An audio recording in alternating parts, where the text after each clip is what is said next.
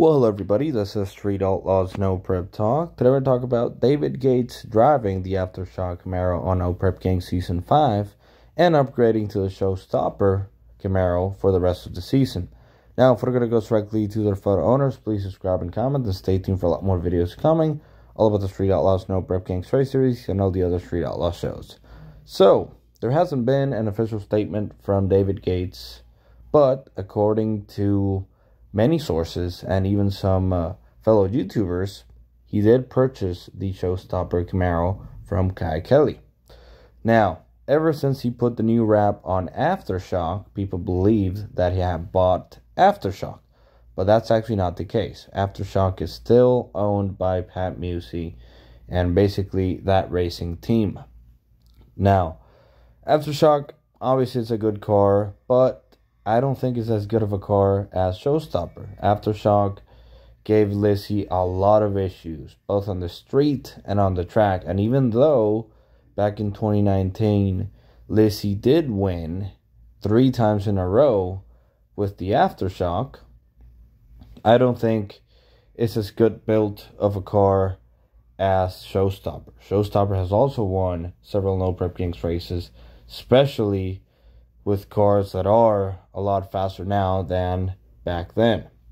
Now, David Gates has actually done pretty good with the Aftershock Camaro.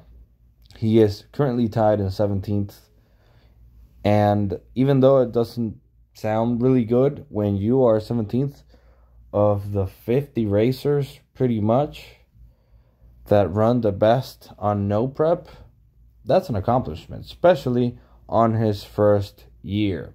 So when he gets behind the wheel of the Showstopper, I do believe he will move up quite a bit, because the Showstopper is just a better car and it's faster, and it's a winning car in combination for No Prep Gangs. And it would not surprise me David Gates would end up in the top 10 in points for No Prep Gangs Season 5.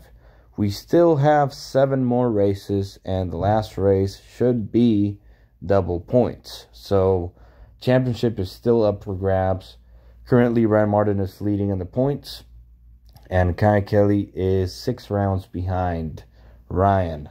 But Kai is debuting his new car, and Team NOLA is definitely getting stronger with David Gates. He is a great driver, has a great program, and he basically helps everybody on Team NOLA, including Kelley himself. So, Team NOLA, in my opinion, is still the strongest team. They may not have the fastest car yet, because Ryan pretty much is the fastest racer out there, but as a team, they are for sure the fastest in my personal opinion.